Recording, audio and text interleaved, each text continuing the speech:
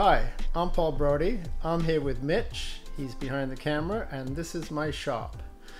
Today we're making a pair of clip-on handlebars for my little Aermacchi racer, and I've got a bunch of steel here. This is chromoly, and it's going to get welded onto this tube. This tube first has to be ovalized, so we're going to do that in the arbor press. And then that gets bolted onto the clamp tube. It gets welded onto the clamp tube. And this is going to be at an angle of 10 degrees.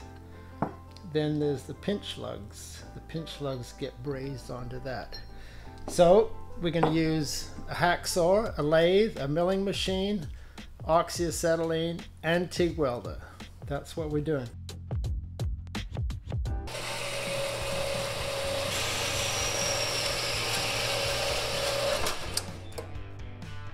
Got 1/2 inch steel here. This is just cold rolled steel, nothing fancy. I'm going to make a pinch lug out of this, and I can buy pinch lugs, but it's more fun to make your own, and I'm pretty fussy too, so I think I make a little nicer pinch lug than what I can buy. So I need to face the end, and I got to drill some holes of different sizes.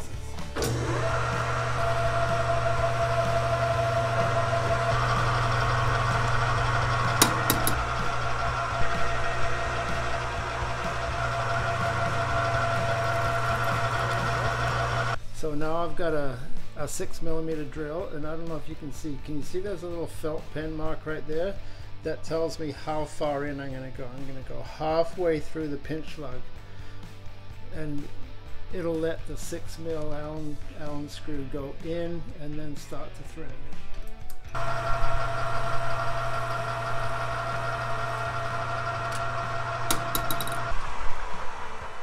Now I've got a special drill which I've modified. I don't know if you want to zoom in on that. And you can see how this is 6mm here, and so this is the right size for the head of the Allen screw.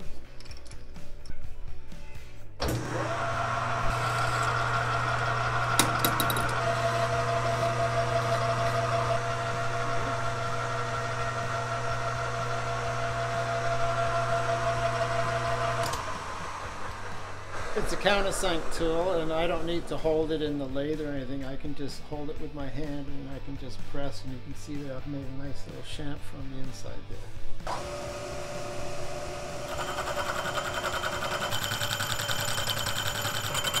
I feed down nice and slowly.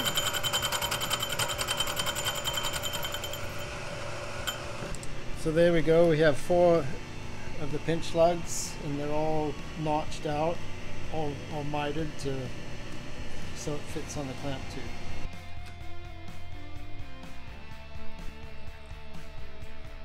Okay, there comes the chip. Can you see the chip in the bottom as it comes through?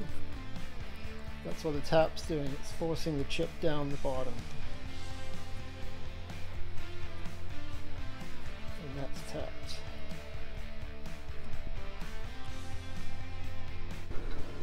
I've got my TIG torch. I got a 1/16 inch tungsten here.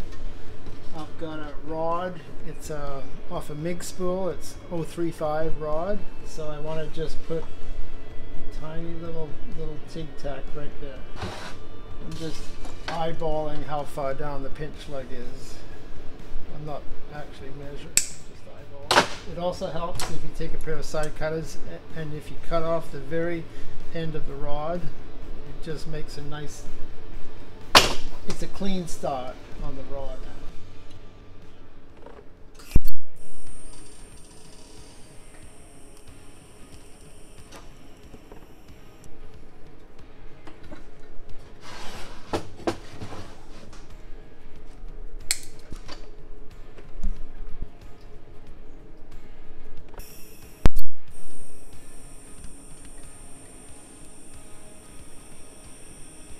Okay, we are tapped.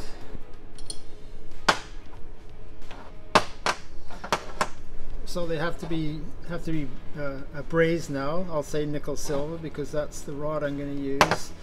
And it's tig-tacked on the outside, so what I'm going to do is to heat up the inside, and I'll start on the inside because there's no sense starting here on the outside if the inside isn't held. We're going to put some flux on here. It's a type B paste flux from the Gas Flux Company, Elmira, Ohio. Somehow I always remember that. And this protects the metal a little bit, and it also helps the nickel silver to flow. So that's why we put it on there. I'm going to wear some gloves, safety third. Add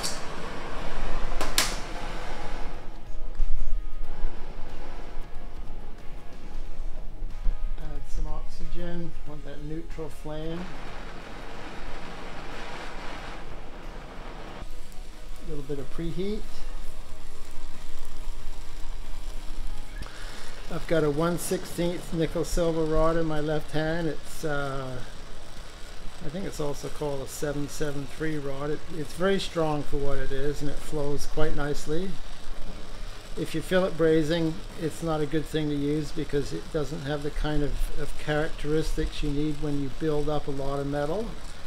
But it's very good for small braze-ons, especially ones that have to be strong, like a pinch lug, a brake boss, things like that.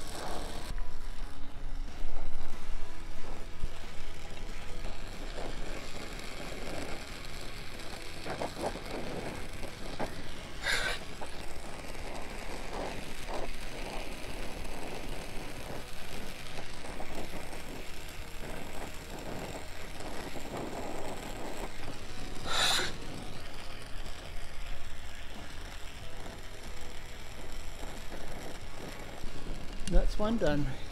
Gets pretty hot, doesn't it? You can see the red. Okay, round two.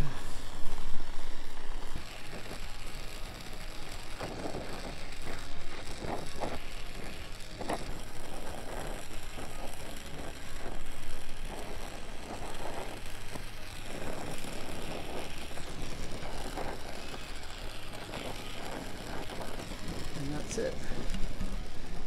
Switch off acetylene first, oxygen second.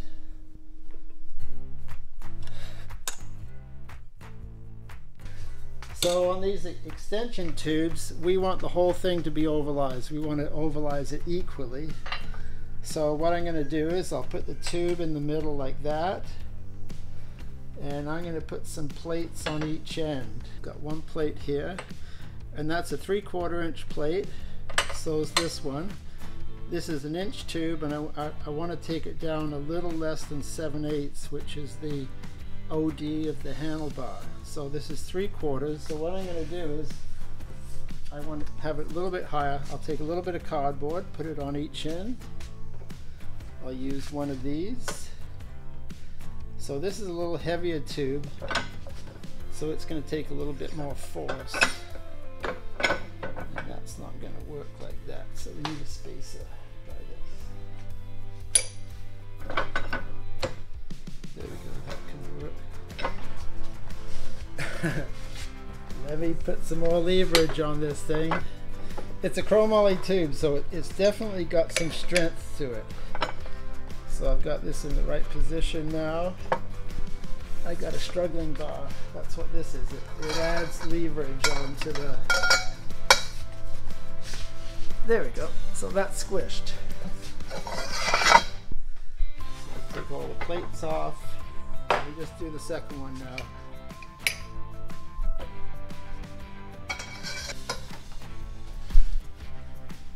There we go. Having the spaces on each end, what that means is that both of these tubes now are ovalized exactly the same. It's not like one's the size and the other one's a little bit different. They're both exactly the same, like so.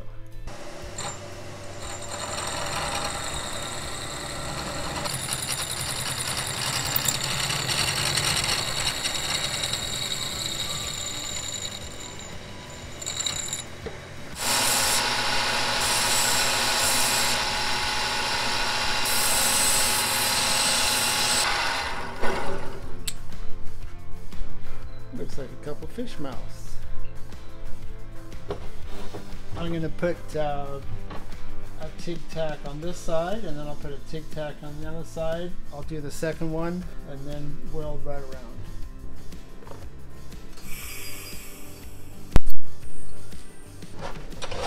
I haven't TIG welded for a while, so we'll see how I do.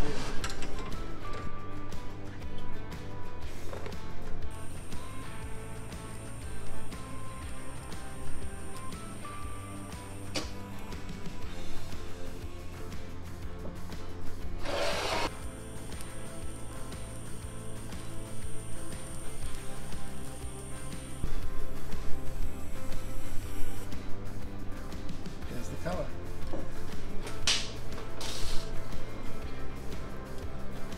That was stressful.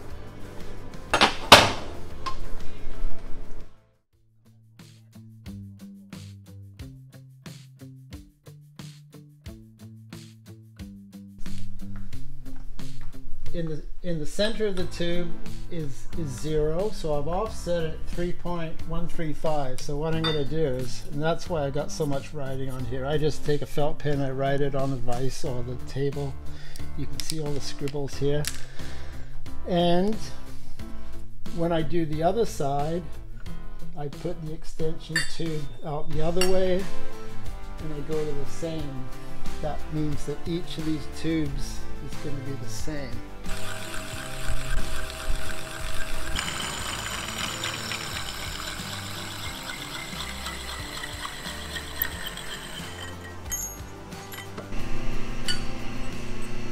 One left and one right.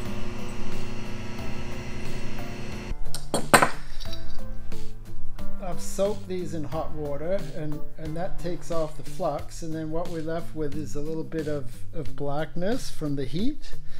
So I think what I'd like to do now is to have them in the bead blaster and just take that off a little bit and just clean them up a little bit, because that's the easiest stage to do that right now.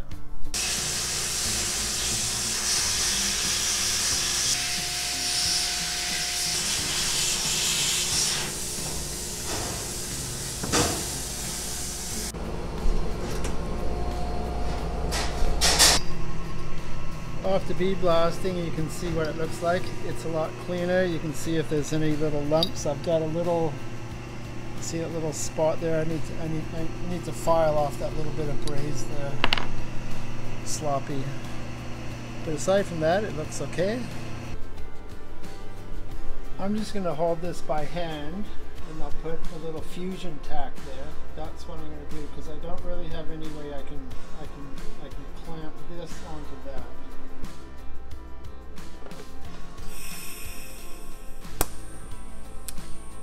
So all that is just like a little fusion tack. I didn't use a rod, I just melted one piece onto the other.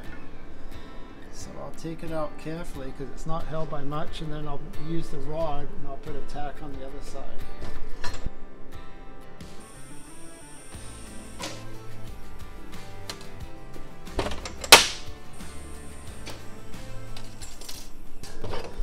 One last look to make sure everything is symmetrical. And we got the pinch lugs on the outside. We don't have pinch lug outside, pinch lug inside. That wouldn't be good. So I think we're going to weld them up now.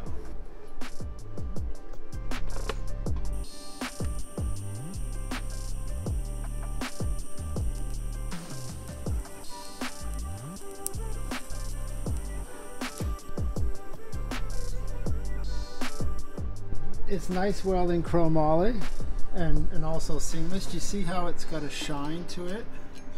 If your weld has a shine to it, that's usually a good sign.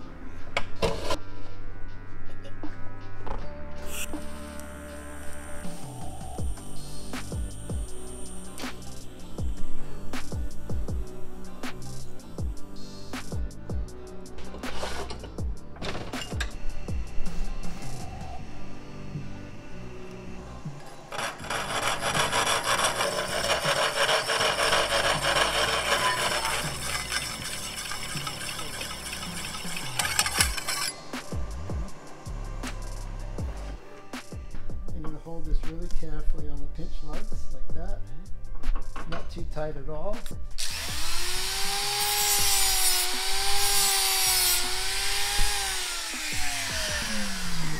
And that's all it does. Can you see that in the light? It makes a pretty nice job. Just takes off the burrs.